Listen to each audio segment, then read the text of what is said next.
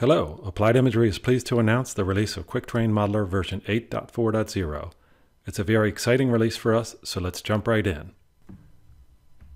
Qt Data Explorer is our biggest new tool in years. It revolutionizes the search for online geospatial data by delivering a simple yet powerful tool to search, discover, explore, and download geospatial files from Stack API data repositories. Stack stands for Spatio-Temporal Access Catalog, which is an extremely efficient way to aggregate spatial data of any kind, point clouds, DSMs, imagery, vectors, etc., and make it easily and quickly searchable. These repositories could be open source like Microsoft Planetary Computer, or it could be your own private Stack repository. In addition, you can use this tool to discover and load data from QTM-created index and cache files. So here it is in action. I open the Qt Data Explorer, zoom to Chicago on my map, draw an area of interest, or an AOI, the yellow rectangle around downtown Chicago, point to a Stack server, here Microsoft Planetary Computer, and define a keyword search of LiDAR. I click Find Collections. I see a bunch of collections, but I'm interested in point clouds, so I highlight point clouds, click Find Items, and this is what I see. 6 tiles over my area of interest. All I need to do now is choose what to do with them, so I load them into Qt Modeler. Click Load, and the downloads start. I see progress in the progress bar, as well as the coloration of the tile scheme in the scene.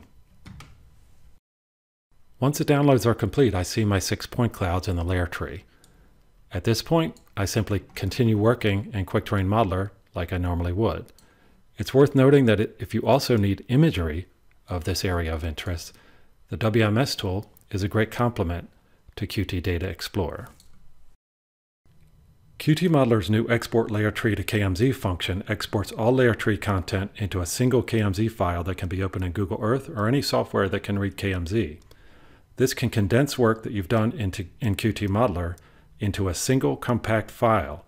For our DoD users, this is an excellent interim step on the way to ATAC, which will keep the folder hierarchy organized exactly as you see it in Qt Modeler. Here I'm synchronizing the view to Google Earth, and all markers, routes, annotations, even marker icons are represented in Google Earth.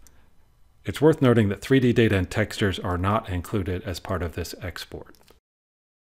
There are a couple new things about annotations in version 8.4.0 as well. First, there's a small library of built-in colorized range rings. This is a big time saver for our users who create the same exact range rings again and again. You'll have to add this as a stencil. So right-click on your marker, Shapes, Place Stencil. There's a new library called range rings, and within there are a handful of range rings that are very common in our user base. In addition, any vector can be saved as a stencil, and that will preserve all the features and the colors as well. Again, a very big time saver for our users. So that's just a few of the new features in QuickTerrain Modeler version 8.4.0. To learn more, check out our website, give us a call, or send us an email. We'd love to hear from you. Thank you.